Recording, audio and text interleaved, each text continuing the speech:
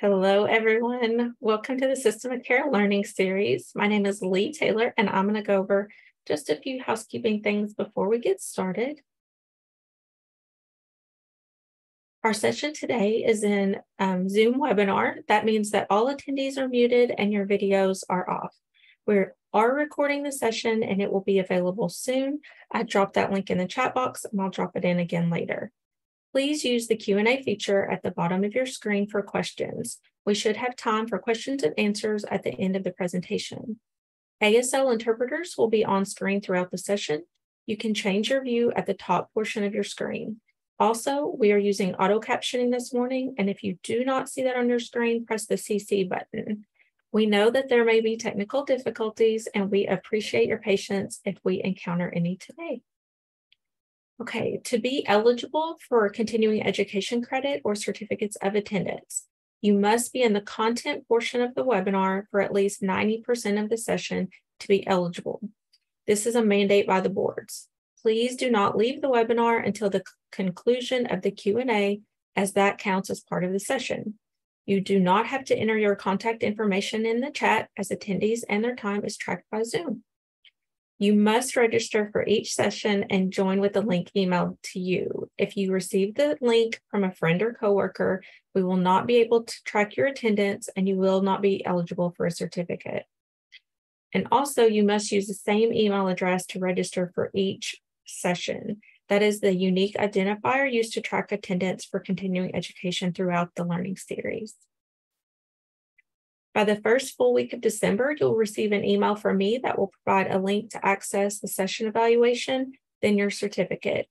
This is a screenshot to show you the landing page for the evaluations and the certificates. You complete the session evaluation to proceed to the certificate. And lastly, you are responsible for printing your own certificate. We do not mail or email certificates. This website houses several years of the System of Care Academy. So if you lose your certificate, you can access this website to print another. And now let's learn about our presenters. First, we have Dawn Burke, who is the Trauma System of Care Administrator for Aetna Better Health of Kentucky. She has a master's degree in counseling psychology and has been in the behavioral health field for 34 years in an array of positions: case manager, therapist, unit manager, director of risk management, and vice president of programs. Her favorite thing is to provide training, coaching, and consultation across a wide variety of topics, including motivational interviewing, wraparound process, trauma-informed care and self-care, and person-centered recovery planning. Our next presenter is LaTonya Wilson. LaTonya is a certified family peer support specialist with Aetna Better Health of Kentucky. In her role, she offers hope, guidance, advocacy, and camaraderie for parents and caregivers of children and youth receiving services for mental health, substance use, and related service systems. LaTonya said her favorite part of her job is getting to know children in need and having a positive impact on their lives. And now I'm going to turn it over to our presenters. Great. Thank you so much. I really appreciate that introduction, Leah. Can you hear me okay?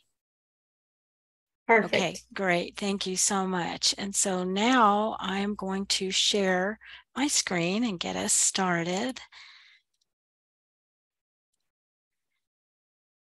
And hope you all can see that. It's great. Yes. Okay, awesome. Thank you.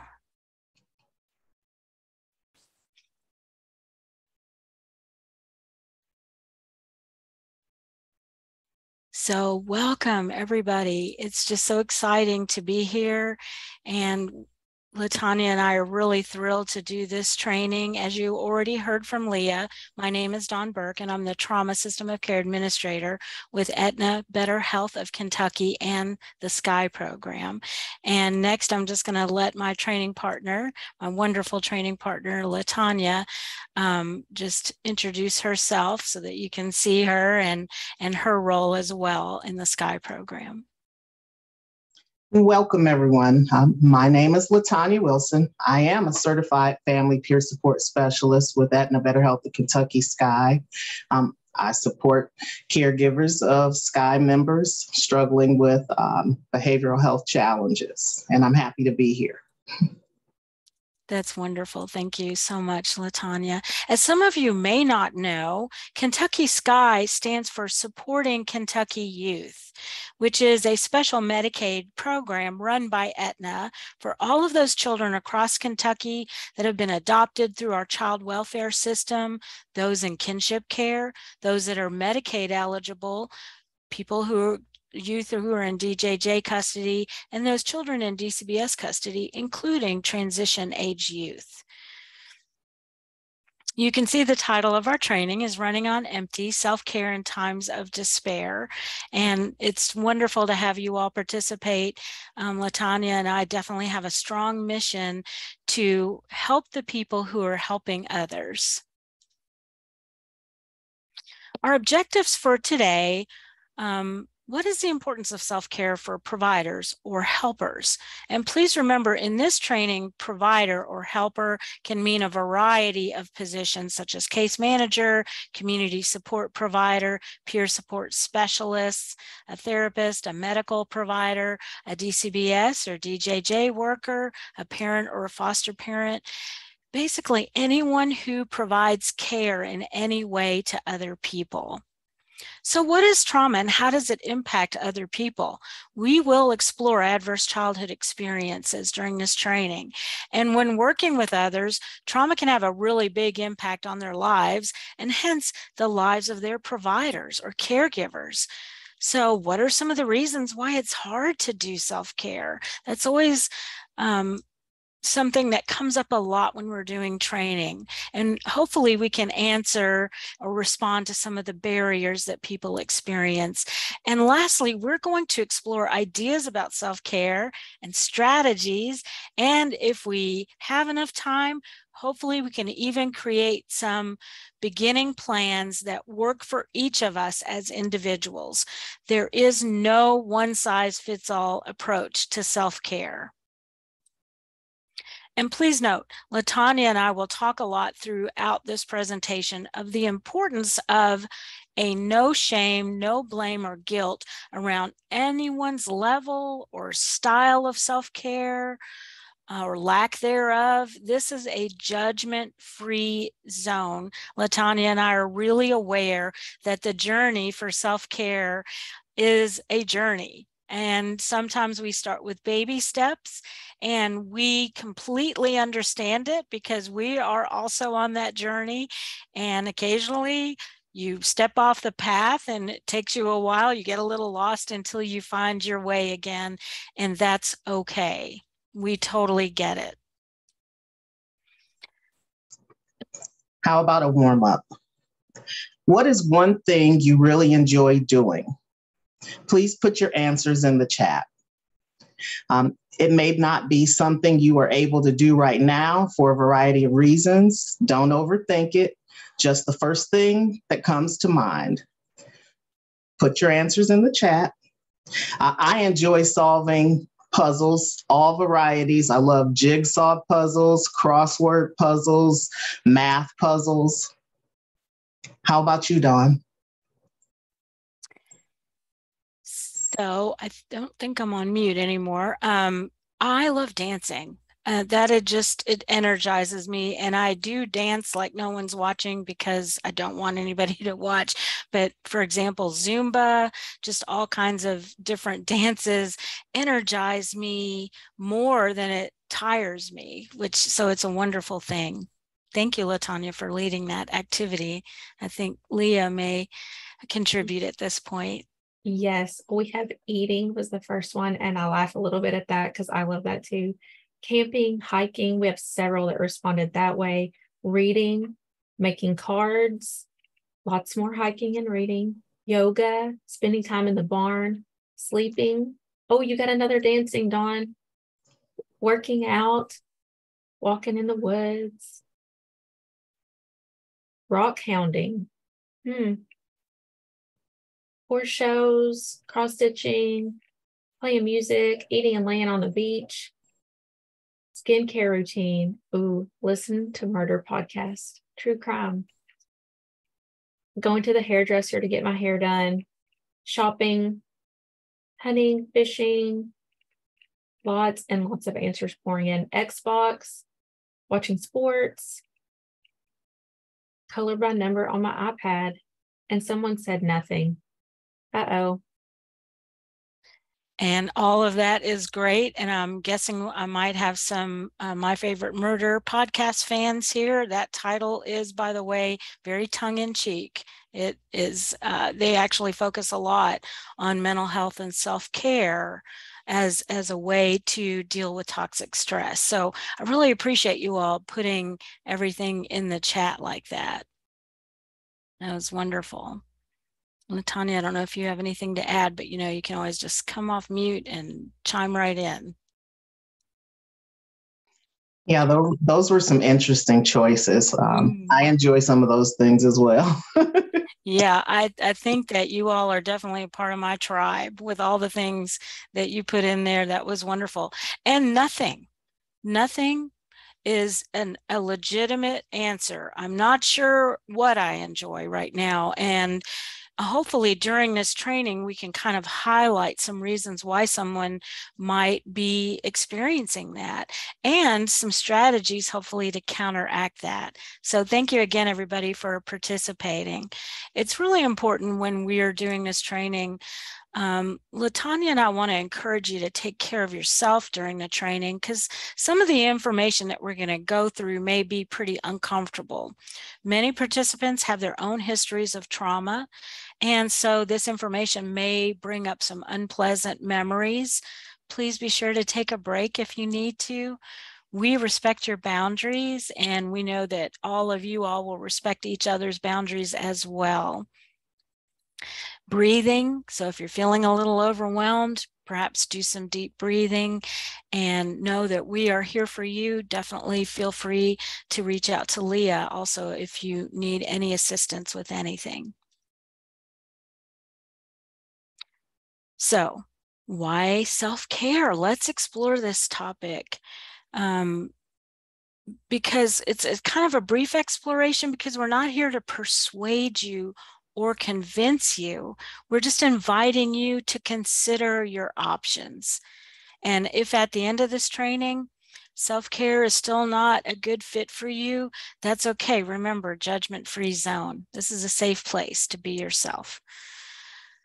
So when we're helping people who have experienced trauma, or if we live with somebody, if we are close friends, if we have people in our family members, it's important to realize that it's really common for the people that we serve in whatever capacity who have experienced trauma to exhibit challenging behaviors, some of which can be pretty severe and difficult for them. It's equally common for providers serving these people to become upset or even overwhelmed by what they see and hear. So we're going to talk more later about trauma and its effects. So other things that can impact providers or helpers, empathy is an important tool that we use to help people who've been traumatized. However, if we find ourselves over empathizing or over identifying with someone, we could place ourselves at risk of internalizing their trauma and therefore becoming traumatized as well. And we'll definitely be talking about this. So empathy, which is a really important thing for helpers to have, can also kind of hinder us at times.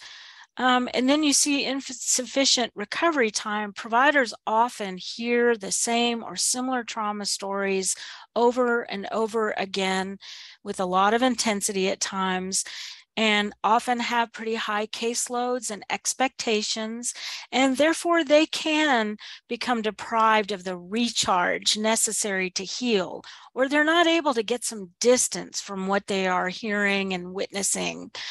And then unresolved personal trauma, as I've already kind of touched on, the pain of our own experiences can be reactivated when we hear someone describe a traumatic situation similar to one that we've experienced.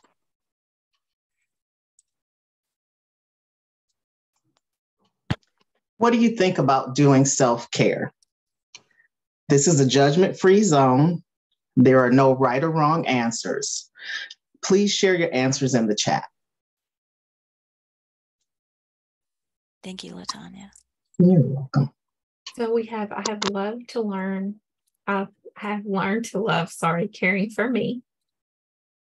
It's a must-do thing for what I do for a living. I love the idea, but it's hard. Someone said they're a self-care expert. Nice. Sometimes I feel selfish. I think it's important, but realistically, it's hard to get the time.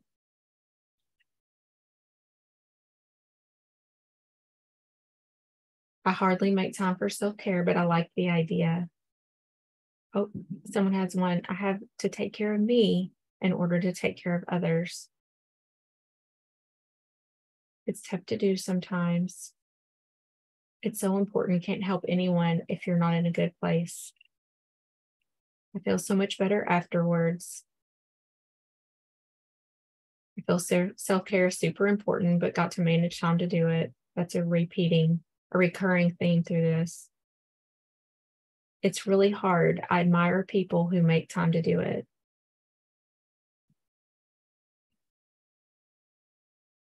We're getting lots of, it's a must, and also lots of, it's an obstacle.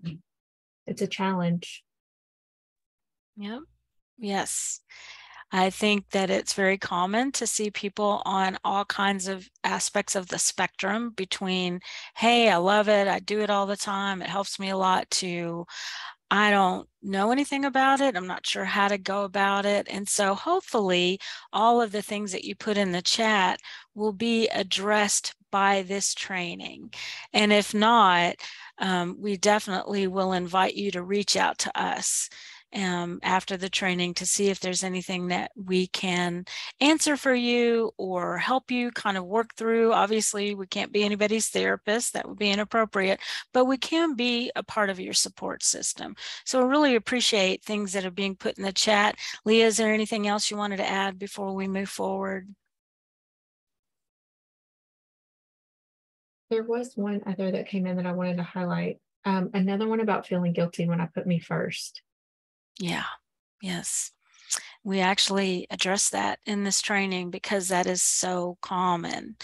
And sometimes there are cultural reasons or societal reasons or just internal and external reasons that really impact that. So that's a really important thing that I'm glad that we're going to be addressing.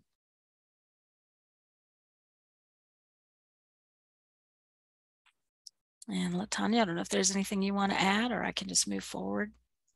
Well, I just like to say that as helpers, it's usually a difficult thing for us to focus inward, and we all need to make a conscientious effort to do so. Yeah, that's right. But we also understand there are a lot of barriers that we have to that. So hopefully we will be able to help you figure out some of those. Thanks again for participating in that. I'm loving just the rich and meaningful information that you all are putting in the chat. So now we're moving on to the topic of trauma. What is it and how does it impact people? I'm guessing a lot of you know a lot about trauma and its effects and its causes. And for others, this might be newer information. So hopefully this is either a good refresher or helpful information that you didn't know before. So when you look at this picture, consider these different levels of stress on this slide. And by the way, I just want to give a shout out to the Bounce Coalition, which is an organization in Louisville that trains school personnel and the community about adverse childhood experiences and trauma-informed care, as well as building resiliency. I'm a trainer for their curriculum and borrowed some of their great slides for this particular training.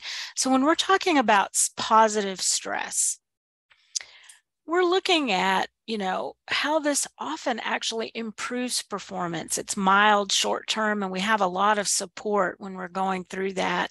And so an example of that would be studying for and taking an important exam or test. Tolerable stress can be significant, but still manageable. Even if it's moderate, it's temporary, and you still have a significant amount of support. This can be an event like moving to a new home, which my husband and I did a couple of years ago, and we're very happy that we did it, but it was tough when it was happening. Fortunately, it was temporary, and we did have a lot of support. Then we're talking about toxic stress, which can have adverse outcomes. It's intense, long-lasting, with little or no support. And the list of examples of toxic stress are long, the different types, or how traumatic events occur and affect us. And so during this training later, we're going to be really examining toxic stress.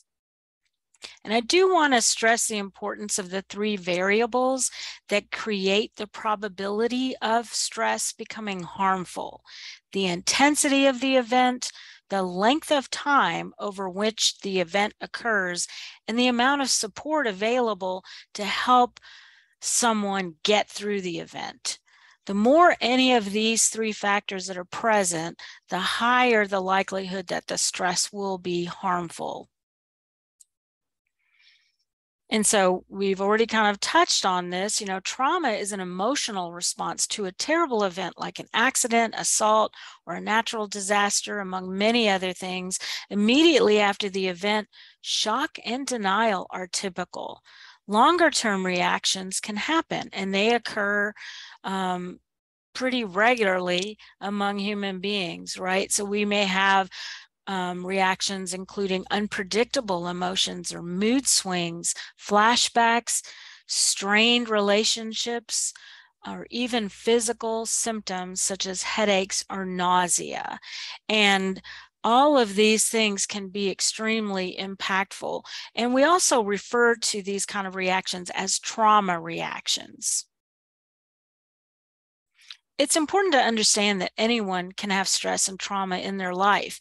Traumatic events affect everyone differently, and there again should never be any judgment about how someone reacts to a traumatic event, because we never know all of the factors that are going into this person's life as they're experiencing trauma. Clinical conditions or behaviors may have foundations in traumatic events that someone experienced or the accumulation of stress. Because of this, we can learn to be compassionate to all people because we never know what trauma or toxic stress they are dealing with. And again, just to remind you of the 3 variables that can create toxic stress and traumatic reactions: high intensity, long duration, and not enough support. You may have heard of the Adverse Childhood Experiences Study, also known as ACEs, and I may revert to using that acronym. Hopefully you'll remember what that is. If not, I apologize. And please put something in the chat anytime I use an acronym that's not familiar. But this study was created by Kaiser Permanente, which is a huge healthcare entity in the on the West Coast. And eventually the Center for Disease Control were so intrigued by the initial results that were happening with tens of thousands of people, and I think now we're looking at hundreds of thousands of people who have participated in this study, that the CDC got actively involved. The study shows the very strong correlation and sometimes even causation between adverse childhood experiences and subsequent life challenges. The researchers discovered that there is a direct link between childhood trauma and the adult onset of chronic disease, as well as mental health or behavioral health challenges, social and economic challenges as well. And about 2/3 of the participants experienced one or more type of adverse childhood experiences. So of the tens of thousands of people that participated, that's a pretty high number. So of those, 87% had experienced 2 or more types of adverse childhood experiences, because adverse childhood experiences usually don't happen in a vacuum or in isolation. For example, experiencing ongoing physical abuse and perhaps having a parent incarcerated as a result of that, or who's for other reasons being incarcerated, would count as a score of 2 on the Adverse Childhood Experiences Screener, which you can use a browser to look that up and get the actual screener if you haven't ever taken it. It may be something to consider doing, especially if you have trusted people in your lives that you can talk about it with. Absolutely. So just to clarify, each type of adverse childhood experience counts as 1. And so it's not how many times the one thing happened to you, let's say emotional abuse or neglect. It was each discrete adverse experience is counted as 1. Hopefully that makes sense. The outcomes are dose dependent. More adverse childhood experiences can result in a higher risk of medical, mental, social, and economic problems as we age, become adults. And most importantly, the CDC, the Center for Disease Control, has labeled adverse childhood experiences as an epidemic in the United States. And I suspect other places in the world very much as well. But this is considered an epidemic, which is why I'm so committed to training people about adverse childhood experiences and how we can counteract those experiences, how we hopefully can stop them from happening in the first place and mitigate the effects of those when they have occurred for somebody. So this slide demonstrates how a higher ACE score can increase the risk of a variety of health and mental health behaviors. Compared with people with 0 ACEs, those with 4 types of adversity or adverse experiences as children were twice as likely to be smokers, 12 times more likely to have attempted suicide, and 7 times more likely to be alcoholic or to have challenges with alcohol use. People with high ACE scores are more likely to be violent, to have more marriages and divorces, more broken bones, more drug prescriptions, more depression, more autoimmune diseases, and more work absences. And this is a grim note, and please note, we are going to be moving to the upside of all of this at some point during this training. Without intervention, people with 6 or more identified adverse childhood experiences have a lifespan that's 20 years shorter than those with 0 ACEs. Hang in there. There is hope, okay? And of course, we know that there are other sources of trauma in childhood. So when we go back and look at the adverse childhood experiences, we see categories of abuse, neglect, and household dysfunction. Hopefully you all can see this slide, okay? So physical, emotional, and sexual abuse, physical and emotional neglect. This is very clearly a childhood adverse experience.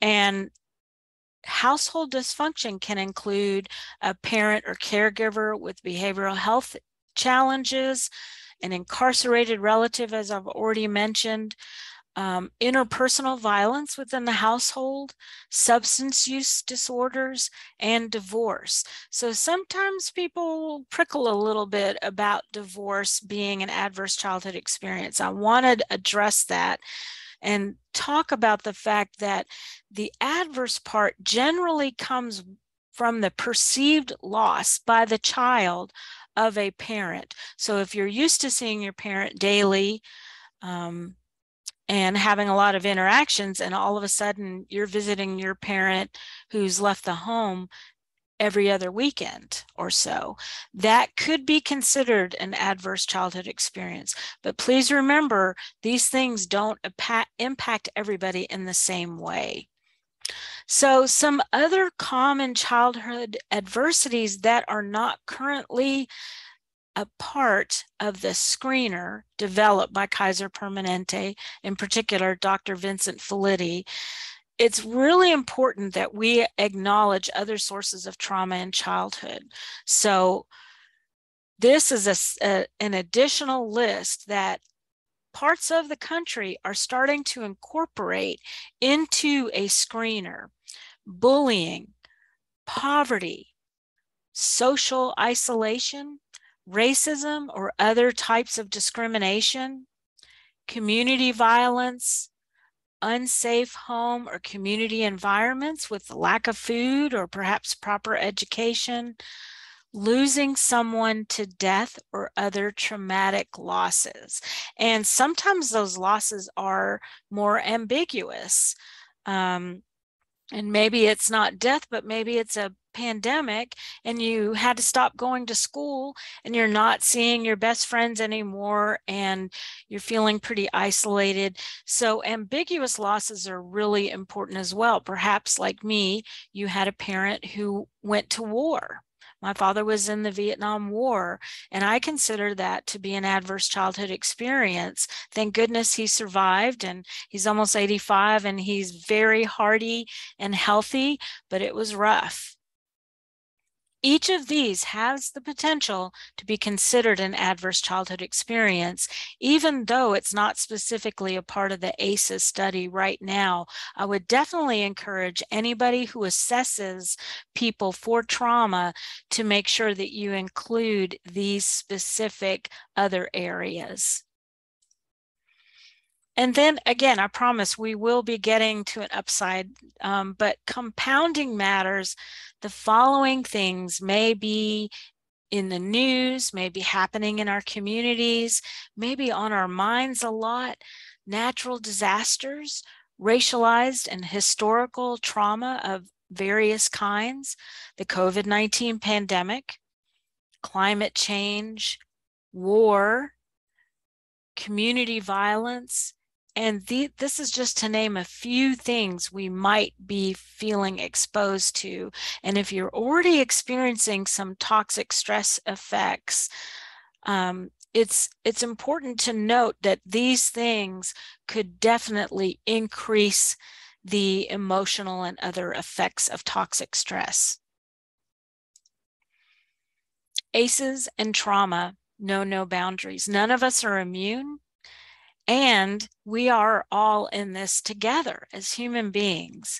So regardless of any demographic such as age, race, borders, culture, gender, and status, anybody can experience trauma. Anyone can have experienced adverse childhood experiences as well. The good news is that we can reverse the effects of trauma. This slide right here, which is a little packed with information, shows what we call the choice component. Because stress and trauma are so common for human beings, you can see the pendulum swing between when trauma occurs and when healing happens. So think about a person that you know that has shown this bounce back after trauma. So I'll tell you, for example, one of my nieces was involved in a car accident and was showing lots of trauma effects. So her parents, on my advice, I will say, that's my brother's family, took her to therapy specifically because of her trauma reactions after the car accident. It was clear the accident was causing her effects such as nightmares, talking a lot about the crash, and sometimes even refusing to get into a car depending on her day and how things were going. So the therapist provided evidence-based trauma treatment. I was really pleased with how that went, and taught her coping skills and helped her heal from the trauma and the effects. And so my niece, while still occasionally a little nervous at times, is still willing to get into cars, no longer has nightmares, doesn't reenact the accident during play, and she's not talking about it all the time anymore. So what we did as her village is to help her build her resilience, which is the ability to bounce back. Some people object to that phrase, bouncing back. I like to use the phrase working through it. You really can't avoid the effects of trauma. And if you just kind of think, well, I'll just forget about it and get over it, sometimes we see that people are experiencing reactions and they kind of are not even sure where they're coming from. And so being able to work through trauma, to move from, the pre-traumatic life, when a trauma occurs and there's pain, emotional and physical pain, sometimes life becomes difficult, to feeling that sense of hope. And I don't know if you all know this, but I would definitely encourage you to look it up if you don't. There's now something called the science of hope. And this isn't just some touchy-feely great thing.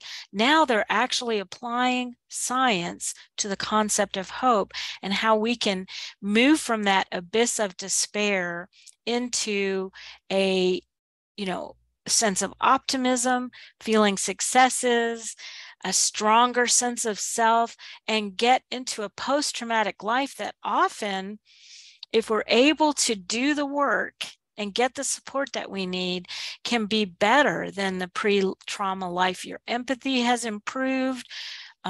Your ability to cope has improved. It's pretty amazing.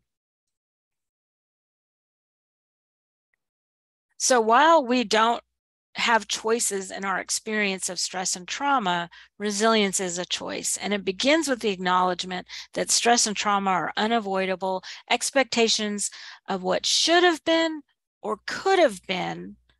So kind of bemoaning or grieving about that, which is a normal part of working through trauma. If we're stuck in that situation, we are not able to build our resilience and to have that growth in the aftermath of trauma. And by the way, post-traumatic growth is actually twice as likely to occur as post-traumatic stress disorder, because a lot of us have built-in resilience factors. And those can be all kinds of things. People who really supported us as children, people that we have in our lives as adults who are supportive of us. There's all kinds of factors. And by the way, if you'd like to learn more about that, please go to Aetna's events page and look for, in the next year, the BOUNCE trainings that we do, which are the adverse childhood experiences and building resilience trainings. The difference between growth and long-term difficulties associated with trauma can be predicted by each person's resilience level. So building resilience is actually a prescription to help deal with the difficulties created by stress and trauma. A person can help other people, including children, to build resilience, but can also make a courageous choice to build their own resilience and experience post-traumatic growth. I will caution all of us to be careful about the timing of working with someone who's recently experienced trauma. Often they need to work through the shock and the pain and the grief around the traumatic events before building resilience. So we wouldn't ever want to use that language, hey, it's time for you to bounce back, right? Everybody is very different in their approach. But if they've just had trauma occur, which we know in the state of Kentucky has really been very recent for parts of our state for the last couple of years, we want to be careful in how we phrase things with those people. We want to be there for them. We want to listen actively, convey empathy, and help them kind of get to a point where they can start building their resilience. So, the effects of trauma on providers or helpers. We're going to discuss how various types of toxic stress occur, what they are, and how they can impact providers or helpers. These are some of the terms that we're going to be discussing in this section that I consider to be on the toxic stress spectrum, so to speak. With burnout being on one side in some ways, it's not always linear, by the way, but oftentimes they're each kind of on the road to the more intense type of toxic stress. So compassion fatigue can build on on burnout, and then secondary trauma can build on those two things as well, or they can each be discrete, separate things that are occurring to us as providers and helpers. All three are serious and can be accompanied by a varying degree of signs or symptoms from mild to serious. And again, sometimes we kind of do that road where we're burned out, and then we're feeling compassion fatigue, and then we can even have secondary traumatic stress, often also called vicarious trauma, and the acronym for that is STS, secondary traumatic stress. And it's very important for helpers to be aware of the signs and symptoms of each. So sometimes there's an accumulation of the signs and the symptoms.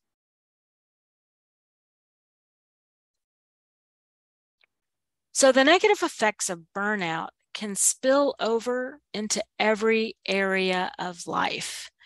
Burnout can also cause long-term changes to our body that make us vulnerable to illnesses and can cause long-term effects. Because of its many consequences, it's important to learn about burnout early on in our careers and our lives so that we can build the skills necessary to prevent burnout, as well as recognize the symptoms when they occur so that we can deal with burnout as soon as it begins to happen. So burnout is one of the biggest health risks that helping professionals face because of work environment. And of course, I always want to encourage organizations and leaders to acknowledge all of these forms of toxic stress for employees, especially those that are helpers in whatever capacity.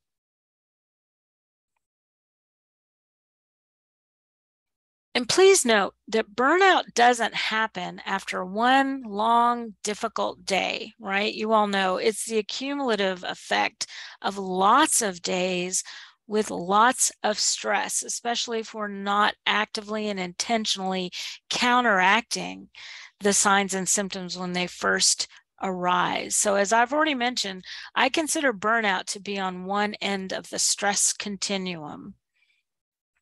Burnout should always be taken very seriously and ideally addressed as soon as the exhaustion, which is usually the first symptom or sign, starts to emerge. And you all know, I'm talking about the exhaustion, that kind that can't be cured with a good night's sleep or several good nights' sleep or daily naps or vacation. I'm talking about that bone-weary, fatigued sense that we get when we feel physically and emotionally just wrung out, right? And so we notice our motivation is low. Perhaps we dread getting out of bed in the morning and going to work, or for foster parents or other kinds of parents, you know, facing your day of caring for other people. Even though it is often associated with the workplace, this can definitely occur for caregivers. And, you know, as a person with aging parents, caregiving is definitely a setup for potential burnout, as well as working a job where you're serving other people all day long, most likely selflessly, right? And not being able to recharge. So this is a very predictable outcome for a demanding work environment, which, having worked in the behavioral health field for 30-something years, and yes, thank you. I appreciate the thought that, hey, I must have started when I was 5 years old. No, I've put in my time. I've experienced all of these elements or things on the stress continuum myself, which is one reason why I'm so passionate about training other people on how to protect yourselves from this. But having worked in behavioral health for many years in social or human services in a variety of capacities, I know what it's like out there. And after the pandemic, it's gotten even more intense with lack of ability sometimes to find providers or people, employees to work in your organization, which then means other people are often having to work harder and have higher caseloads and demanding paperwork requirements that are necessary and important in terms of documenting the goals and the progress that people that we're serving have and are making. And it's important to meet the criteria of lots of bodies that provide oversight or pay us for the work that we're doing. And at the same time, when you're burned out, all of that becomes completely overwhelming and not doable, or it feels like it's not doable. So let's get a little more specific. People who feel burned out often report physical, psychological, and cognitive symptoms, as well as relationship disturbances, as you can see on this slide, with fatigue or anger and irritability, frustration, negativity towards others, or in general, cynicism. Cynicism is where your perspective on people or the world makes you question other people's motives or even worth. Makes you question, is there good in people and human beings and in our world? Cynicism is a very heavy dose of hopelessness combined with doubt and that lack of optimism that things will work out okay, that human beings are essentially good or want to be good, that the world has a lot to offer us. And so further, unhelpful and unhealthy coping strategies can be both signs and triggers for burnout, including the following.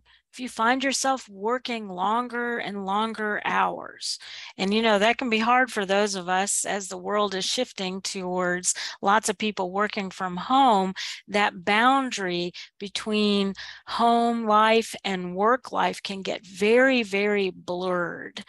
And sometimes we find ourselves responding to our devices around work emails and calls and texts, etc., at times when we had planned to focus on our home life. A lot of times when we're burned out, we find ourselves not delegating tasks. And this can include at home as well as at work. This delegating tasks is a really clear way to help mitigate burnout when it occurs, or to help even prevent it before it occurs. And I know also that this is a skill set, right? Not everybody is good at delegating. It can be definitely a struggle, but when you find that there are times when maybe you could have delegated, you are just running so hard and fast that you don't have time to stop and think about it. What can I assign or ask for help from other people? So what can I assign to other people? What kind of help can I ask for from other people? And asking for help, by the way, is something that we're definitely going to talk about. Not taking breaks. So do you find yourself working at your desk at lunch, working, through dinner, any of those things, not taking your leave time as needed, as available. And sometimes organizations aren't as encouraging, especially in this time when we're really still recovering as a nation from the pandemic, which hasn't ended completely, right? That can be really, really hard to do. To take vacation means that then other people may have to monitor, the load of work that you have. So that's essential for leaders to be thinking about, because it's much easier to let somebody go on vacation than to have them quit and have to find somebody to hire, train them, et cetera, et cetera. Do you catch yourself rarely or never saying no and having a hard time setting limits for yourself and other people, which is very much a human dynamic that most of us probably encounter until we become very intentional about that? Bottling up our feelings and pretending nothing is wrong, kind of pushing it away, pushing it down, oppressing that. sense of, you know, something's wrong, but I'm just going to put my head down, put my nose to the grindstone, and keep going. Oftentimes, burnout can lead to procrastination and avoidance. For me, that's one of my biggest clear signs. The exhaustion, that deep exhaustion, and finding myself putting off things, which actually ends up stressing me out more, then that's a sign for me, hey, you need to do something. And of course, I already talked about working from home, but some of us who work in an office find ourselves taking work home.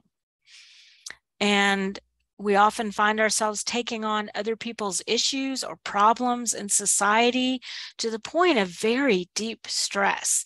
So if you find yourself, quote, doom scrolling the news or your feed on your social media, then that could be exacerbating your burnout and the effects of burnout.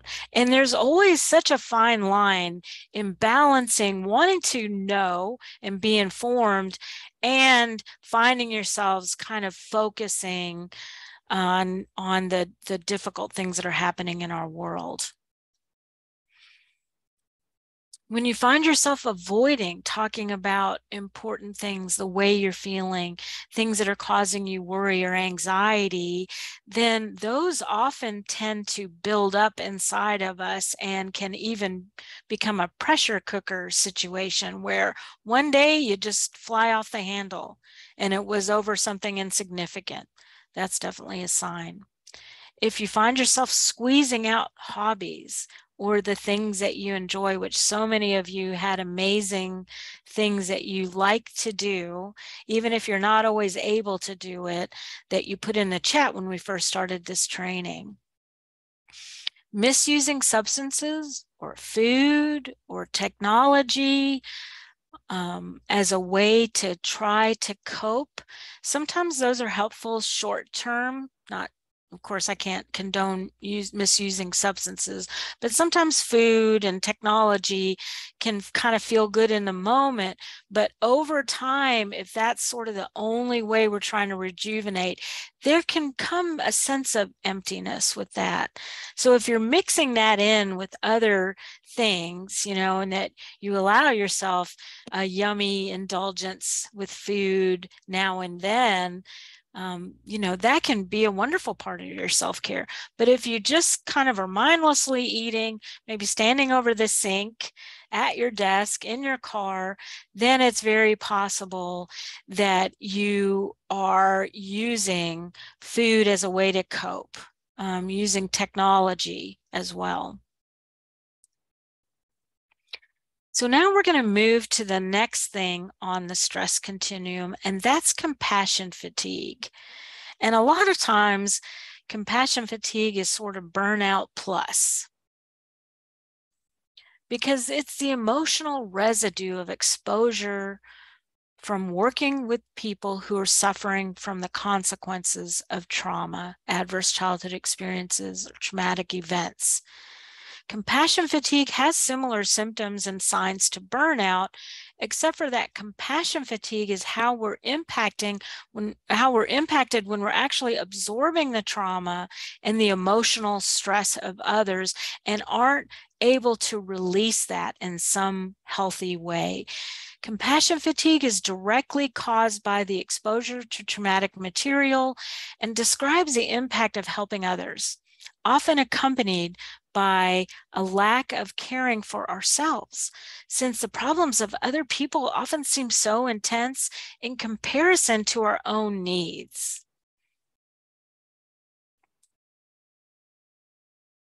So as we can see on this slide, there are many signs and symptoms of compassion fatigue that we are often not even aware of, or of what they might mean, especially if we're experiencing several along the lines of physical and mental exhaustion, such as significant grief, sadness, or a sense of loss. And again, sometimes that loss, we can't really put our finger on it because it's what they call an ambiguous loss. It's not necessarily a death or a divorce or a breakup, but it's something else that we feel a sense of loss over. And as I mentioned earlier, it could be, you know, the losses that have occurred to us sometimes during the pandemic, where we're losing maybe the contact that we used to have with other people. We're losing some of our sense of autonomy and control. When we find ourselves isolating from people who are important to us, that can definitely be a big and regular normal sign of compassion fatigue. Feeling that inability to be empathetic towards the people that you're serving, and sometimes your own children or other people in your family, or children that you may be fostering or helping in some other way. Oftentimes we find ourselves blaming other people for their behaviors without taking into account trauma and how that may be creating these behaviors in other people. We might find ourselves having significant sleep disturbances.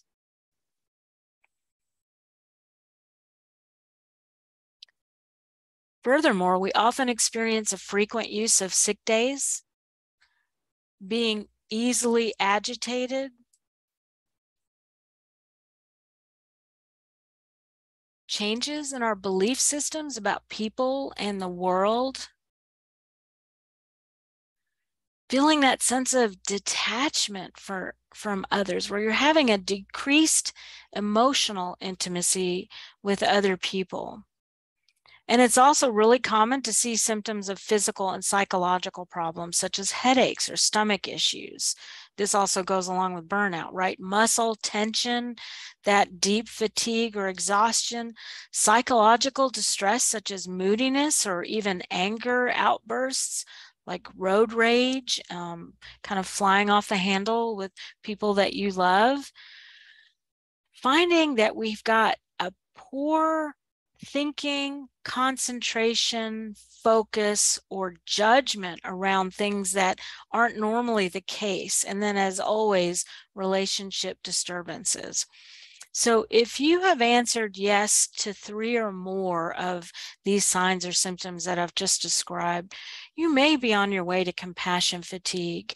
And this is, of course, particularly likely for us when we neglect our own needs in an effort to be the perfect person, the perfect provider, the perfect parent, the perfect employee.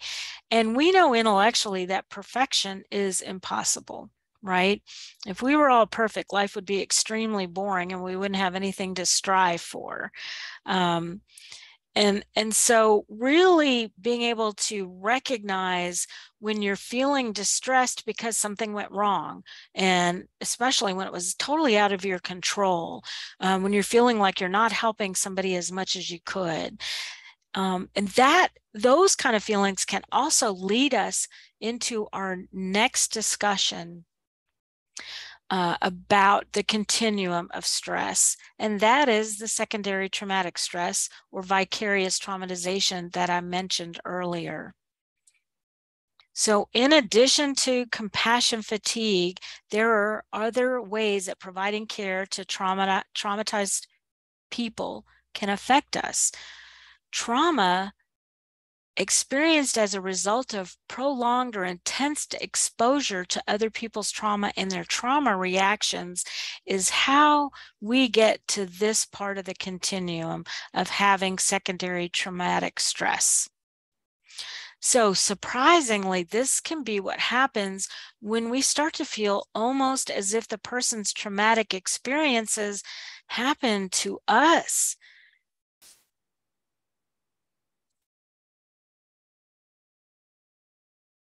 So you can see when we're working, especially daily, or parenting or caregiving for someone who's traumatized, as helpers, we can start to feel a lot of different responses.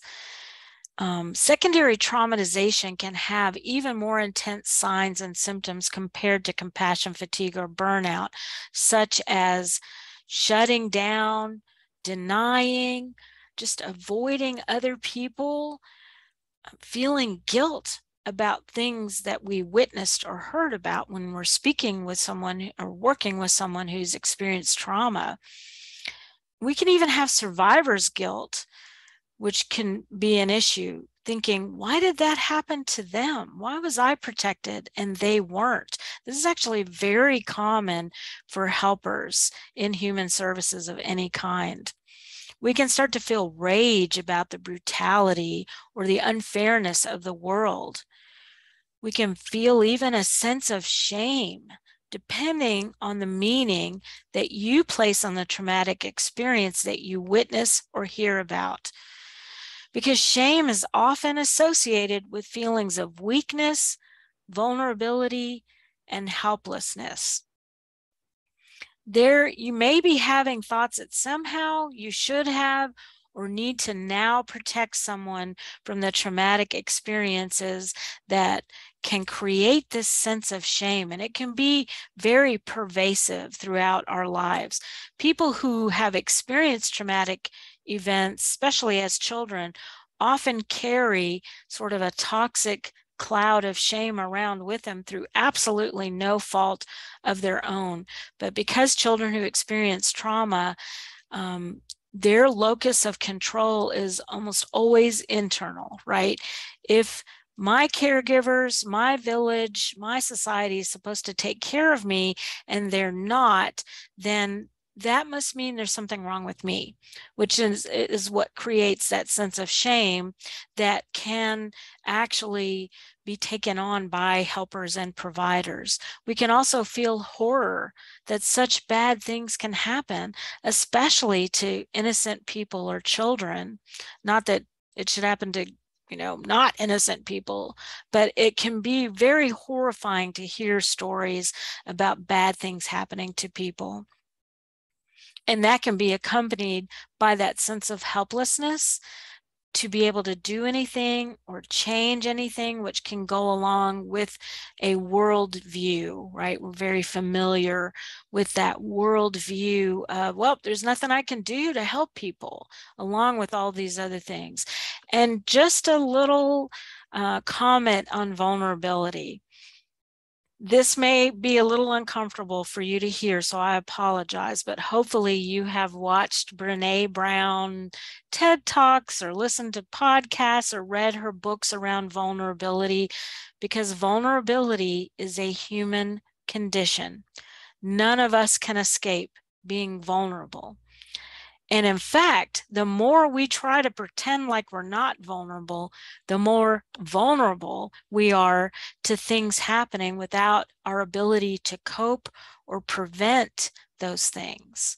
And I know that some people may consider that to be kind of a radical concept, but when you accept your vulnerability, you are actually able to set up realistic ways of coping and to be able to build your resiliency by accepting vulnerability. That doesn't mean that we're always happy about it and we just say, well, I'm vulnerable, I'm not going to do anything about it, right?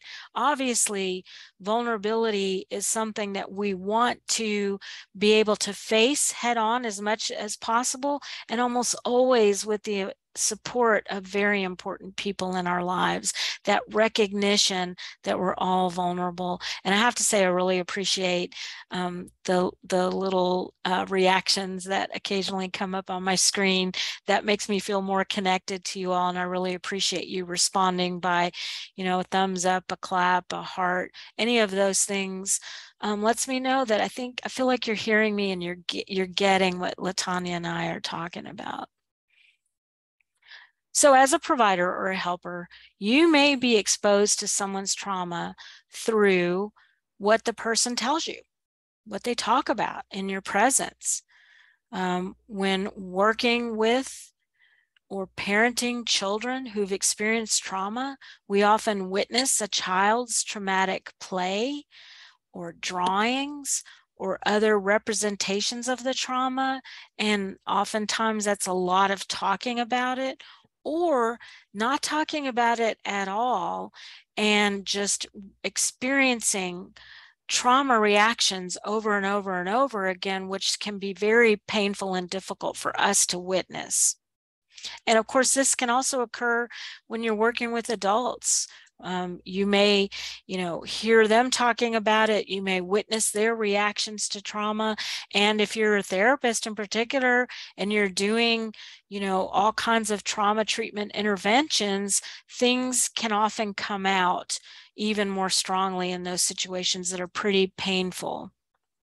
Observing a person's reaction to trauma reminders, which can be a long list of different kinds of trauma reminders, can be lots of emotional reactions, cognitive, or even behavioral responses to trauma. And that can be very overwhelming for us when we're working with folks who are experiencing this. If you live with someone, if you're caring for someone, a child or an adult who has had a lot of traumatic situations and or responses in their lives, then we're exposed. And it's important to acknowledge that, not just as a helper or provider, but as an organization and as a leader, to recognize that all of these things on the stress continuum are job hazards for people who are helpers, for people who are providers or caregivers. These are all job hazards. And we've already talked that there are a lot of overlaps between compassion fatigue and secondary trauma. With secondary trauma, we often see not just low energy or fatigue, but again, that lack of motivation and that strong dismissiveness around the need to care for ourselves.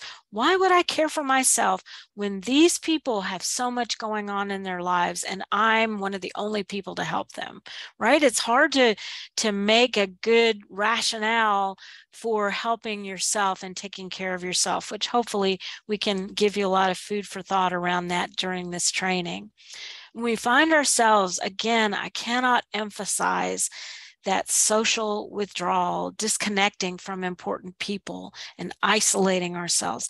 And I'm not talking about what people who may consider themselves to be introverts do, right? A lot of times introverts or people who are kind of on a spectrum between extroverts and introverts find that they need a lot of alone time to recharge and reset and reinvigorate. That's okay. That's not what I'm talking about. I'm talking about when you're unhappy, especially with your social withdrawal, but you don't have the energy, the motivation, the means sometimes to reach out and connect with people. That's a whole different story from deliberately and intentionally recharging. And by the way, if you're not sure if you're an introvert or extrovert, I would strongly invite you to consider figuring that out.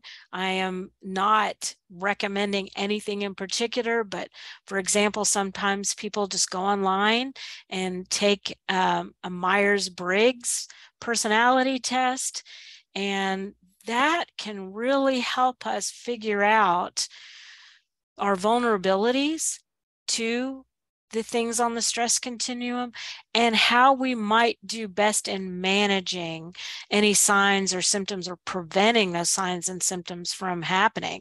So if you didn't know you were an introvert and you're feeling some of these signs and symptoms, it might be because you didn't know, hey, a lot of introverts need A, B, or C, or extroverts need A, B, or C in order to interact with the world, with themselves, with the people that they're caring for. We may also, and these are kind of interesting effects from secondary traumatization or secondary traumatic stress, an increased sensitivity to violence, threat, or fear. Or on the flip side, a decreased sensitivity to violence, threat, or fear. So you're either kind of feeling what we call hypervigilance with an increased sensitivity. You find yourself looking over your shoulder, even when it's not necessary. You don't feel safe in spaces. That can definitely be a sign of trauma for the people that we're working with, and it can definitely be a sign of secondary traumatic stress. The decreased sensitivity to violence, threat, or fear can come about when we're numbed out And I think everybody who does all of this work has experienced times when you just can't hear one more story.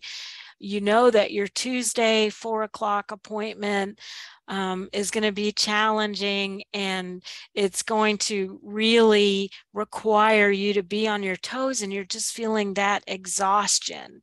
So I think a lot of us know that kind of numbed out, disconnected feeling. When you're feeling just a generalized despair and sense of hopelessness, it's very pervasive in all areas of your life. When you've lost your sense of humor, that is a significant sign. We've already talked a lot about changes in worldview. I'd like to add to that changes in spirituality in whatever way you may have. And the sky's the limit for that as far as I'm concerned. But if you're really finding your sense of spirituality to be negatively impacted by your work, that's a significant sign as well. And then, of course, across all three of burnout, compassion fatigue, and STS, we notice that sleeping problems, bad dreams, and all kinds of physical symptoms, headaches, stomach aches, physical exhaustion can happen. And so you can see there's a lot of overlap, but sort of the intensity and the volume gets stronger and stronger. And it is, I'm just going to go out on a limb and say this, impossible to do this work if you are experiencing secondary traumatic stress, vicarious trauma. You are not able to effectively help other people. And this is no judgment on you. This may be the first time you're hearing of any of this. You may not feel as supported in your work or home environment as you could be, and that it's difficult to do the things that you need to do to overcome the effects. But I want to let you know all three of these are very serious, as I've already mentioned, but secondary traumatic stress stops you in your tracks in terms of being able to help other people. And again, this is not blaming anyone. This can happen to each and every one of us at any given time. You're not weak. There's not anything wrong with you. You're just human. And so there, I'm hoping, is no sense of guilt or shame around secondary traumatic stress. Even if you're in the throes of it right now, you deserve the help that you need to feel better. And you should never be blamed for any of this. So I just want to really emphasize that if you're in this situation, I would invite you very strongly to consider talking to somebody. It could be a trusted friend. It can be a trusted peer. You can notice that I'm using the word trust. That's important. It can be a trusted supervisor, or it might be your EAP provider. It might be your own therapist that you decide to get. Whatever you choose to do, you deserve the support and the opportunity to recover, just as the people that you are serving deserve the support and recovery opportunities to deal with their own trauma and to come out on the post-traumatic or the post-trauma side of that pendulum that we saw in that slide earlier. So secondary traumatic stress, I just want to say, is the natural consequent behaviors and emotions resulting from knowing about a traumatizing event experienced by a significant other, and the stress resulting from helping or wanting to help a traumatized or suffering person. And I'm hearing some feedback, Leah. I don't know, somebody might be off mute, or you might be trying to communicate with me. So Charles Figley said this, and he is one of our biggest experts for decades about vicarious trauma, secondary traumatic stress, secondary traumatization. You hear me kind of using those terms interchangeably. but it is the natural consequence resulting from working with someone with trauma. It's normal to have this. Let's discuss barriers to good self-care. Unfortunately, providers often face many barriers to taking care of themselves.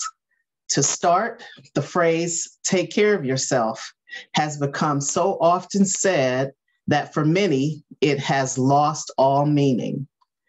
When someone casually tells us to take care of ourselves, we may feel invalidated, frustrated, or even angry. It's easy to say, it's not easy to do.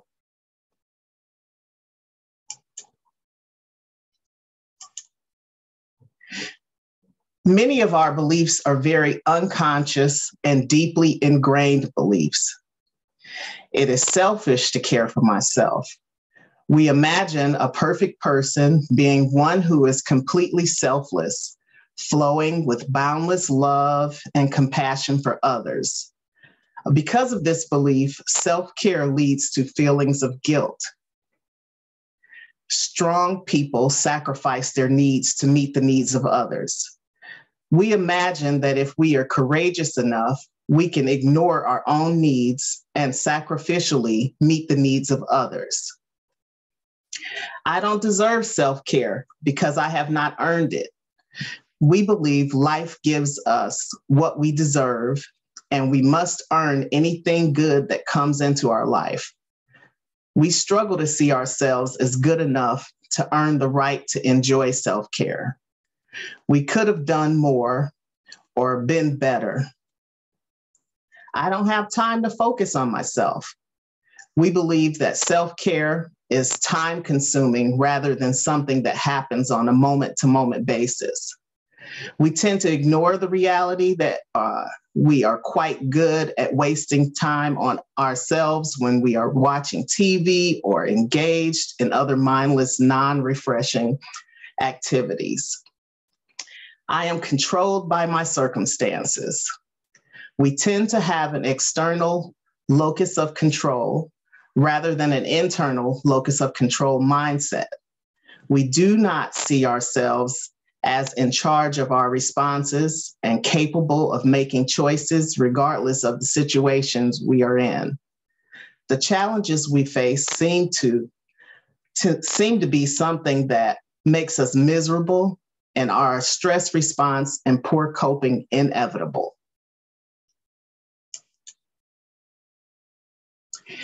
Are you a natural caregiver?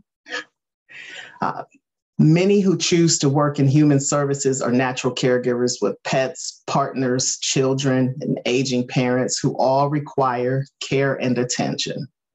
Most days, the amount of energy we devote to others needs far exceed any energy directed to our own well-being. In fact, many helpers or caregivers are uncomfortable being on the receiving end of others' attention and assistance. They don't seem too needy. They don't want to seem needy or like they are not up to the challenge they are taking on. Do you work hard to be there for others? Remember birthdays with homemade cake, volunteer child school, deliver meals to sick friends, help out at church, serve on task force or focus groups that address kids' needs. Many providers really want to be there for others. We tend to naturally be helpful people. We want to remember, well, I'm sorry, I already said that.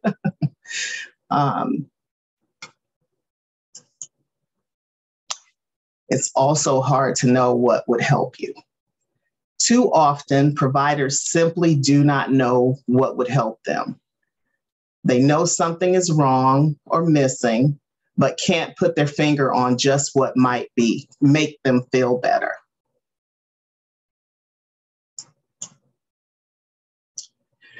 Who do you turn to when things get tough.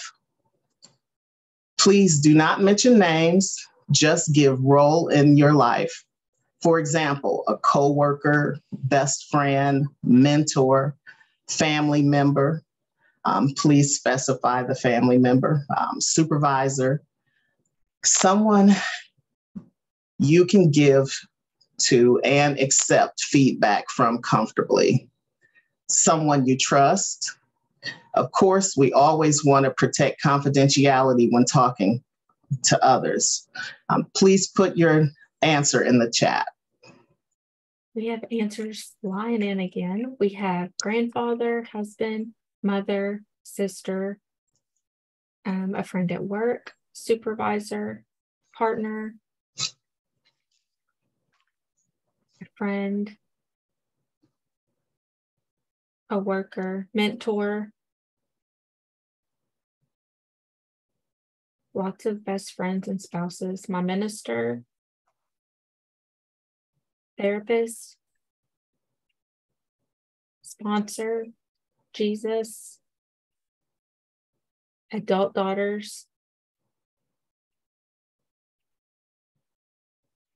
someone said they don't have anyone that they feel comfortable with, parents,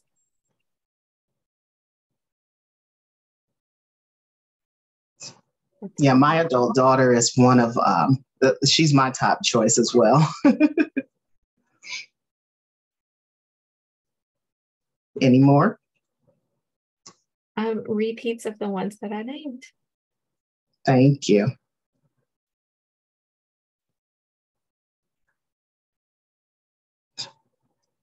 So the road to good self-care. From working with and training a large variety of providers and parents, I know that to overcome social, mental, and emotional barriers to self-care, you must first come to understand the importance of taking care of yourself, and then build self-care into your daily routine. You must believe that you are worth taking care of, and that your happiness and well-being are not peripheral to, but essential when helping others. I'm careful to never shame or blame anyone for not engaging in self-care. Getting there is a process with lots of ups and downs and bumps in the road. I attest to that. Even people who train on self-care regularly have lapses. They are just more aware of when they are getting too stressed and can make and implement a plan immediately. The following slides are ideas we invite you to consider, but no, they aren't always applicable to everyone. Give yourself permission to need something. It's okay to ask for help. Having needs and trying to meet them is not a sign of incompetence or weakness. It is part of healthy life. Thirst is your body's signal to drink and prevent dehydration. In the same way, when you feel stressed out, it is a time to take a break so you can regain perspective and deal with issues at hand more constructively. Keep it simple. Make life choices that fit your life. Develop consistent routines. Create a safe environment. Understand and respect your limits. Resist the impulse to overcommit what little time you have. Prioritize by saving energy for things that really matter, and seek outside help as soon as you need it. When possible, take advantage of leave time to relax and restore. Have downtime every day. Maybe it's a morning walk. It might be 10 minutes with the paper and a good cup of coffee. It can be writing in your journal before bed. It could be the drive into work or times of silent prayer in church.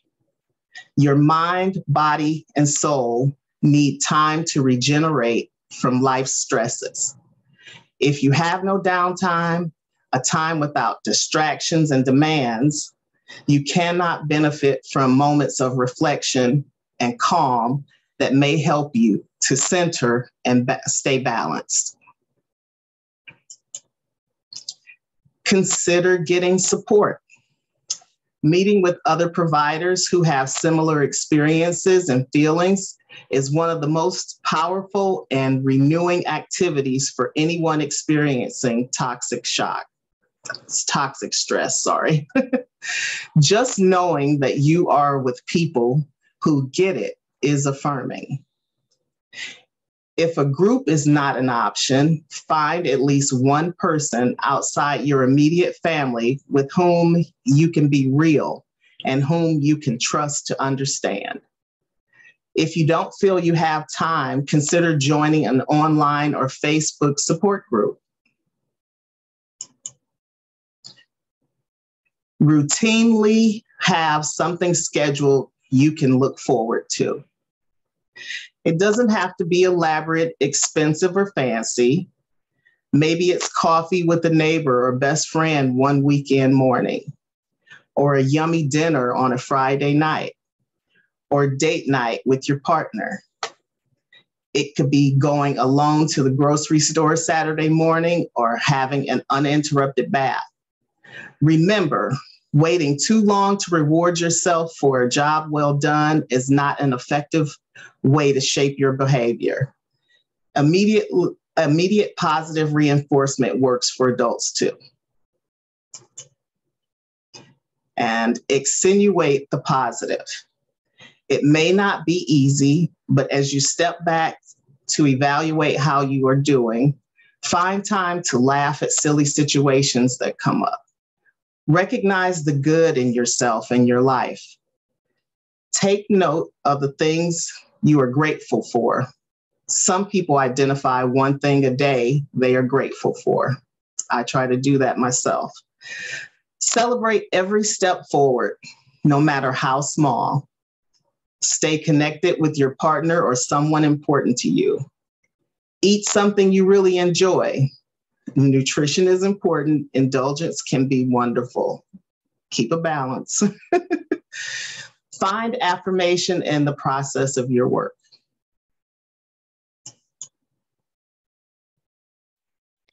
Thank you, LaTonya. That was wonderful. Human beings are relational. I mean, it's in our DNA, even if it can be disrupted by traumatic things that happen to us. And so when it comes down to the basics, relationship tends to be the most determining factor of healthy, whole living. And that is so easy to lose sight of, right? Positive relationships are the single strongest predictor of resilience. Researchers looked at people who self-reported being in the top 10% of the happiest people, and the key factor that distinguished them from the other 90% included good, emotionally intimate relationships with families, friends, colleagues, social circles. Another significant factor is that these positive relationships are face-to-face personal interactions. So it's not about how many friends or followers that we have on social media, because research actually shows the opposite. The more your relationships are on social media platforms, the less happy you are. Now, please know there's a couple things that I wanted to say. For example, earlier when LaTonya was talking, she was saying, watching TV could be a mindless activity. Please know that we're not judging. That's just kind of what some of the research shows, that if it's a show that you really enjoy, you're getting a lot out of it, it's making you laugh, it's making you cry, it's engaging you, that may be a beautiful part of your self-care.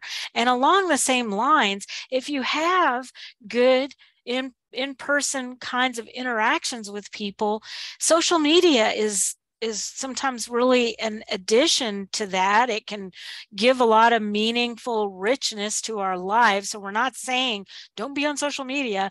We're just saying the research shows that if your relationships are only through devices and through social media, you're not going to be able to be as happy as relationships that are more face-to-face. And we know that this is a current concern with a lot of our youth, as well as adults and sometimes even kids, right? Not having those face-to-face relationships can skew a lot of things about how we see the world and can impact our happiness. And it's great news that having positive relationships is the strongest predictor of resilience, because that's something that we can build and we can definitely help other people build. Compassion fatigue, as I've already mentioned, secondary trauma, burnout, they're all bona fide job hazards for helpers. We're not weak or ineffective if we experience the effects. I have to reiterate this, and LaTonya does too, over and over and over again, because sometimes our society sets us up for feeling like we're weak if we don't have it all together all the time, right? Which is impossible for humans to be. So accepting and acknowledging that, and if you notice the effects of burnout or compassion fatigue or, secondary traumatic stress, it's okay to reach out and ask for help.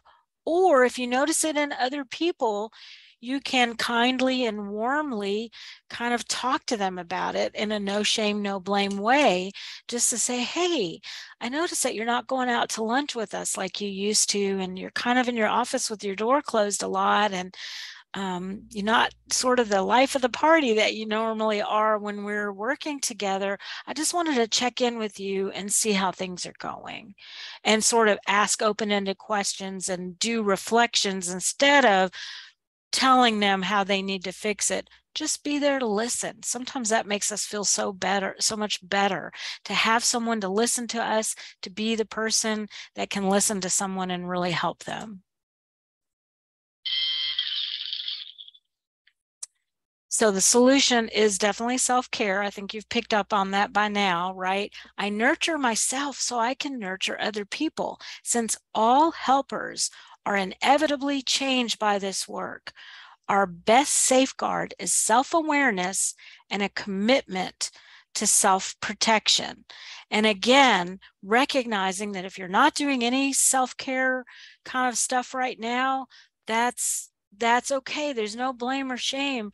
And it's probably not going to be that difficult to figure out how to do that by really coming up with baby steps. And if you're already doing self-care and you're pretty good at it, this is maybe a great reminder. This might help you have talking points when talking to other people about self-care.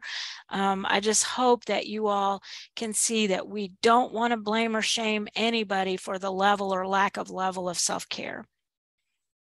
Self-compassion is huge when it comes to being able to do self-care.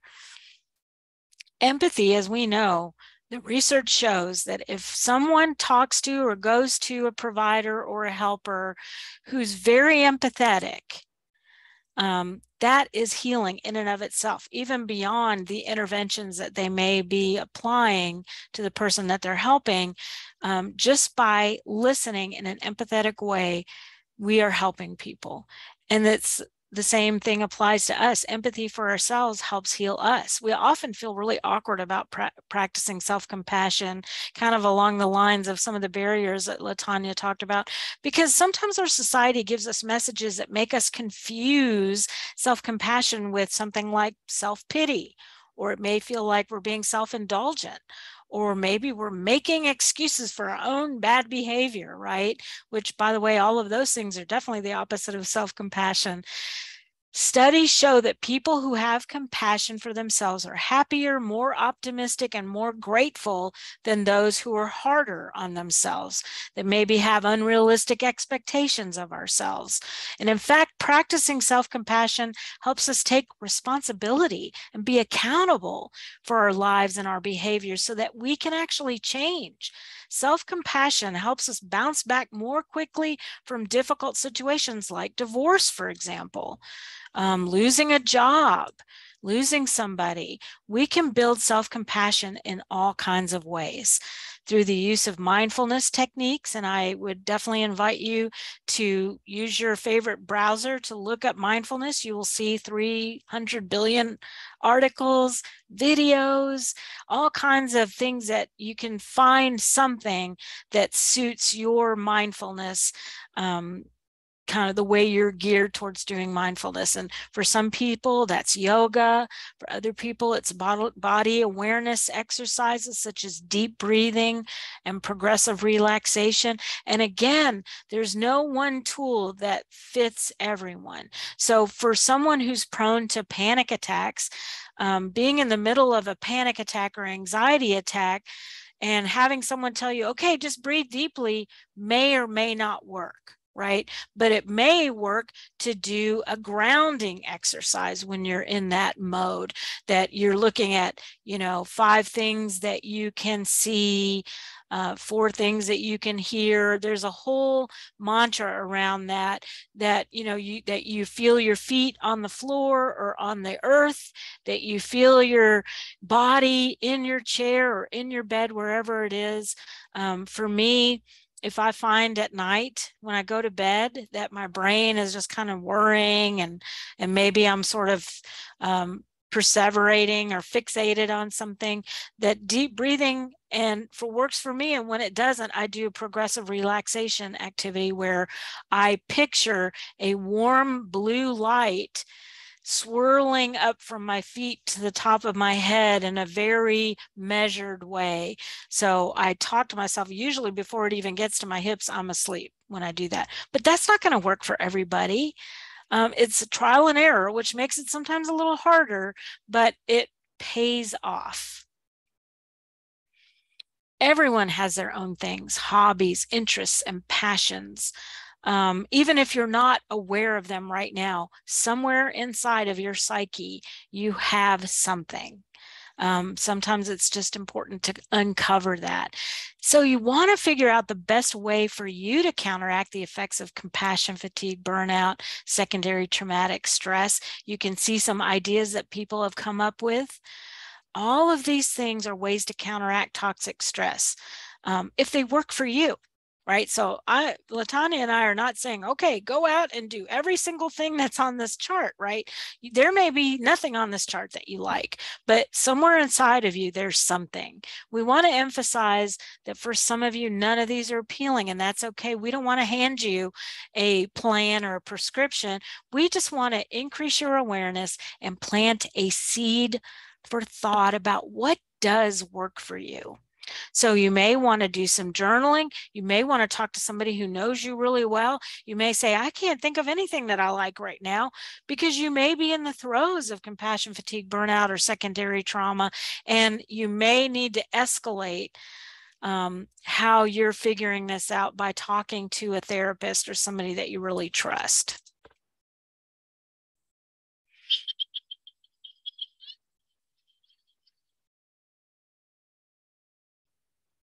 So sometimes when I need a good laugh, because laughter is key, healthy humor can flood us with good feelings and lightness, I will watch some reels or TikTok videos, usually about kittens or babies who are laughing uncontrollably. Have you seen some of those videos? Just humorous things, and trying to stay away from the doom scrolling. And sometimes I'll put on a podcast. Pandora actually has comedian stations that you can subscribe to if you're a Pandora person. I have particular favorites, like Jim Gaffigan or Maria Bamford, just to name a couple of them, because laughter is so just life-giving, life-affirming. It lightens you. You've seen the research over and over that if you smile long enough, you actually improve your mood. Well, I say the same thing for laughter. We invite you to maintain realistic optimism, hopefulness, and a sense of humor in the face of difficult situations. Consider attending to your spiritual life, because compassion fatigue often damages a person's sense of meaning, connection, and hope. By spirituality, we encourage you to consider that in whatever way is meaningful to you.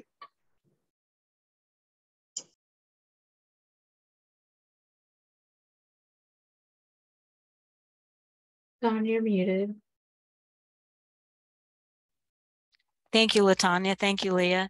So as a way to counteract stress, let's talk about daily self-care activities that you can reasonably do, that you look forward to, that you're being intentional about. You know, you probably do a zillion things every day to please and help other people and to take care of their needs, but what can you do every day just for you? And you may not know that right now, so you may go on a journey of discovering. You know, for me, there are different things that I do that I don't spend a ton of time on, most of them, right? So a lot of times in the evenings, I'll take a break and I'll get in the recliner with my little old lady cat who loves nothing better than to snuggle with me.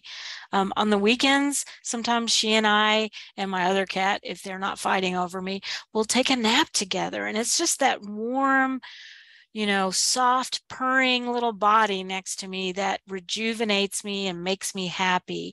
That's a pretty simple thing to do. So when you're coming up with something, it's important to know what will give you pleasure, what will reduce your stress, what will just meaningfully keep you physically fit and strong without a lot of pressure to do stuff that you don't want to do. What will restore your mental balance? What will make you laugh every day? What can you do that's just plain fun? So you can see all the suggestions on this slide. Of course, there's no one size fits all on here. So you may be like, oh, I don't like any of these, but you know what? I do like this, right? Or that.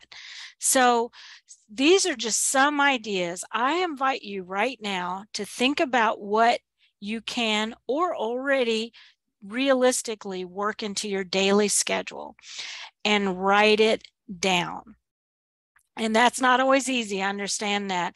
We'll talk a little bit more about it, but research shows without a doubt that if you want to make a change, it doesn't have to be fancy, but you want to write it down so that you set it as your intention and that it reminds you. So, you know, there's all kinds of ways that you can use that to remind you. And I'm also really emphasizing that this is 100% you and about you. So if somebody says, oh, you need to start working out and here's how you should do it, that may not give you pleasure. It may be something you dread. It could actually add to your accumulation of stress by doing that. But if somebody says, hey, you know, maybe moving would be helpful. Well, what kind of movement works for you? And again, no guilt trips, right?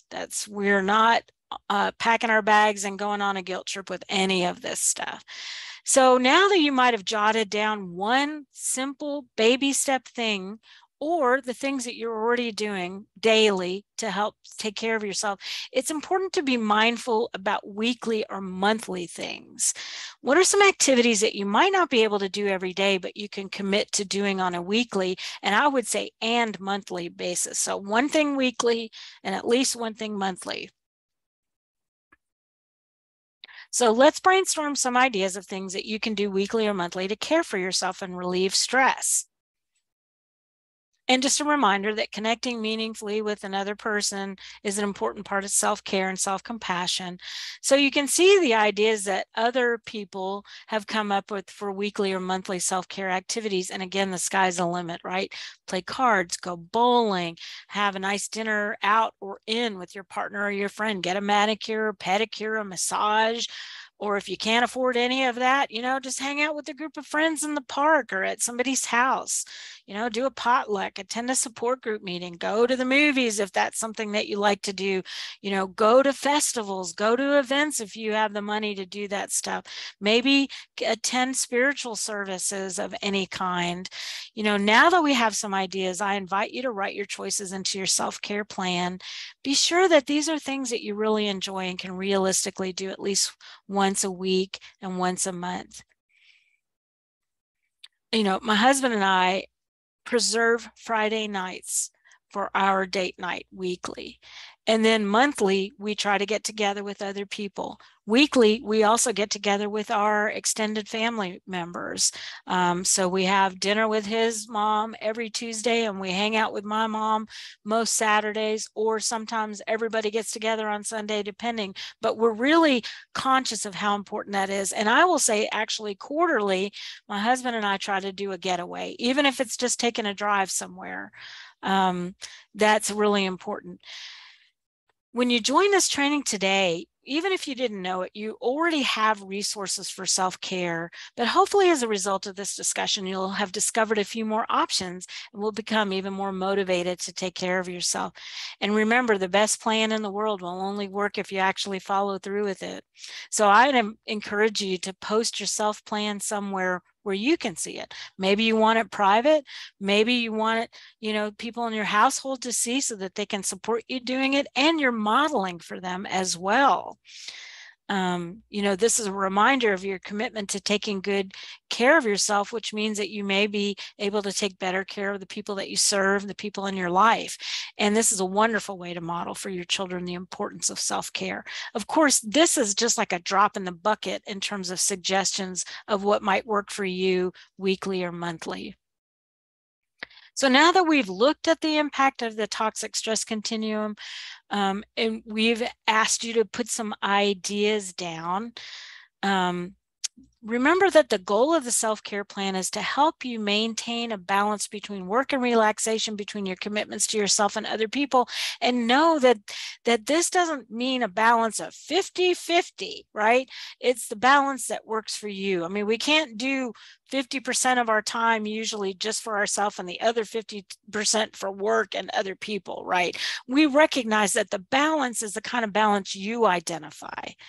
And of course, always emphasizing it should include activities that you do purely for fun.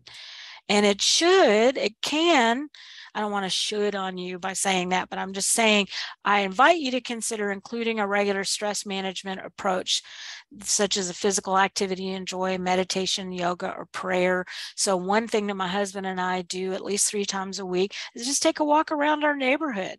You know, we're still learning about our neighborhood, and there's a lot of people with dogs. And so we love, you know, saying hi to people and their dogs. And it gives us some time to decompress with each other. And sometimes, you know, we're communicating about things that we need to talk about. Sometimes we're planning. Sometimes we're just talking about our day. Sometimes we're just joking around and laughing.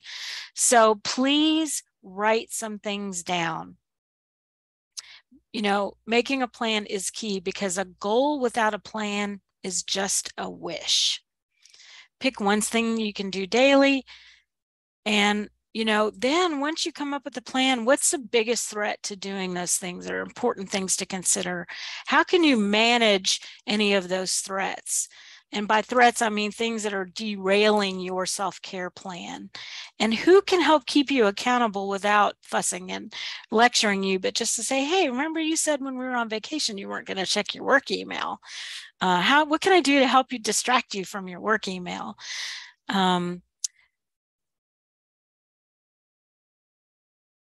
Okay. And please, above all, please just remember that you've got to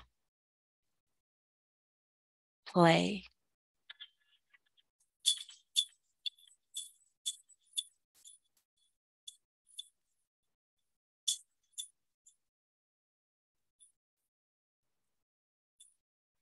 The kind of play that you enjoy. We really invite you to be mindful about getting enough playtime on a regular basis. And that's hard when we become adults. That's like at the end of our list of priorities, right? Well, we're just kind of putting it on your radar. Maybe make it the middle or even the top of your priorities. And don't you love that music? I don't know where I got that. It's very 70s. If you can find a balance between caring for others and meeting your own needs, you will ultimately be much better equipped to do both.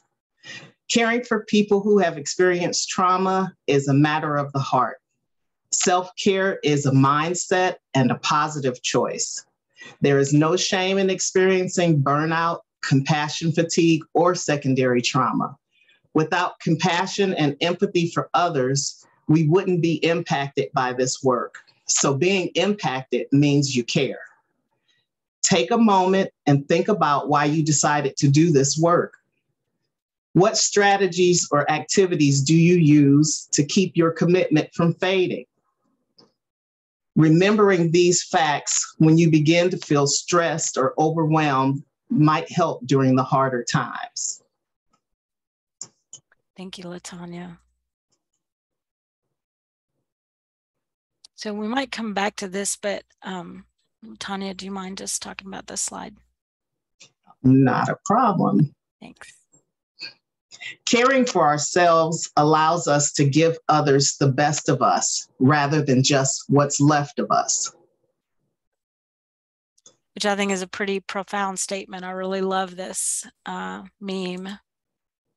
And I would love for you to take away with you these wise words from Brene Brown, of whom I'm a huge fan, and actually got to see her live, which like made my year when I got to do that.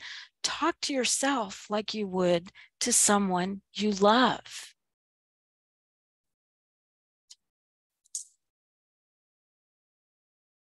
So we really appreciate your time and attention. And I would just invite you to look at our Aetna Better Health of Kentucky's event page for more trauma trainings of various kinds. We have upcoming trainings related to trauma, ACEs, building resiliency, self-care for foster parents, self-care for providers, which you attended today. And I will be putting that in the chat in just a moment, but I know for now we may have some questions that we want to talk about, right, Leah? You do. The first one is, have there been any research between ACEs and the related increase in autoimmune diseases? Oh, that's an excellent question. Yes, absolutely. In fact, I mentioned that, I think, earlier on when we were talking about that, but I will tell you, anecdotally, I have seen some of the people that are most important to me and closest to me, who I'm aware of their trauma histories, having very clear cases of autoimmune types of disorders, and sometimes strange ones, if that makes any sense. And sometimes it's hard for the medical field to figure that out. And I've just noticed that trend more and more as I became more and more clear about how ACEs can impact our health. So that is an excellent question. And the next question is there an age at which resilience is no longer able to be built? No way. No way. The only thing that I would say is if, for example, somebody is unfortunately experiencing, some form of dementia, that might make it harder. And that is even more important for the caregiver of these people that are having a hard time with their cognition to take care of themselves. But yeah, it can happen at any age, little kids, youth, adults, elderly people. Let's do it. And then one more, any guidance about taking home the compassion fatigue from work to a partner with a high ACE and low PCE, which is positive childhood experiences score of their own? Can you repeat that question, please? Yes. Any guidance about taking home the compassion fatigue from work to a partner with a high ACE and low PCE score of their own? Yeah. Well, of course, we want to protect that person, right? And usually our partners are not the great people to talk about work with, maybe if they're in the field, but when you're talking about a partner with those kinds of things going on, it's really important to protect them from the work that you're doing. And it's really important for you to find that person that you can talk to safely while protecting confidentiality about this stuff. So I definitely have had partners in the past that were like, la, la, la, la, la. They didn't want to hear anything that I had to say about that. I became very careful not to share my work with that person. And that was actually really helpful because I was able to build that support network that I have to this day of coworkers and close friends that I can talk. But I know my friends that I don't talk about this stuff with. I know those folks. So thank you for that very thoughtful question. And someone asked, where or how can you be reached? So do you want to drop your email in the chat box? Yes, I will definitely do that. While I'm doing that, because we have a couple of minutes left, if there are no other questions, I would love it if you all would just put one thing in the chat that you're considering doing for self-care, either daily, weekly, monthly, quarterly, whatever works for you. Just one thing from your self-care plan that you jotted down. And remember, baby steps are awesome. No problem with those at all. Oh yeah, I'm seeing great stuff. Journaling, taking a walk, holding myself to my boundaries, walking my dog, exercise. And then someone had a comment not related to that question. I hope that information on ACEs gets out there to a larger population. Mm-hmm.